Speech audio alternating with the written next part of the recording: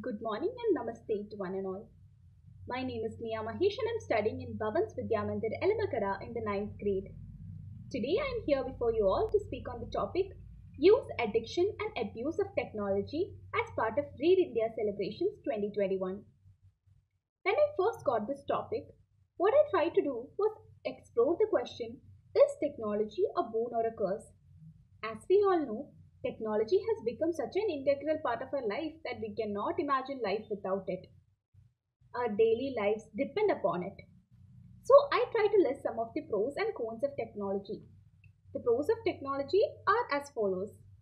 It saves times, helps in better communication, it helps us easily spend our time, it develops better learning method, it improves efficiency for business, gives us more job opportunities, and it makes research become simple.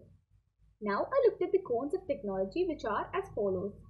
It can be powerfully destructive, it leads to health problems, it creates a lack of privacy, it can be expensive, and it can create a feeling of social disconnect.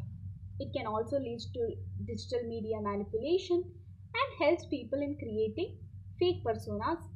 And the most important thing is, it can lead to addiction and we will become over reliant on gadgets. And the list of pros and cons go on and on. Hence, technology is a necessary evil.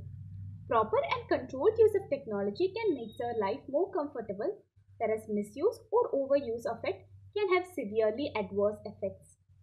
To make sure that children like me don't misuse it, proper methods of using technology must be taught to us. Now, here are some methods which I found useful in using technology properly. Maintaining a balanced schedule, that is to have fixed timings for using gadgets. Now, engaging in healthy offline activities like reading, taking a walk, or exercising. Taking proper care of health and posture while using technology. Manage gaming timing. Never sacrifice sleep for screen time. And to connect with people around you, that is to socialize. Follow proper guidelines while using social media. And to never befriend strangers on social media or share personal information with them. Now, the most important thing that I found is that we should stretch our body and relax our eye muscles every 20 minutes while using gadgets. So, these are some of the things that I found while researching on this topic. I hope you will all follow these guidelines and let us have a better tomorrow. Thank you.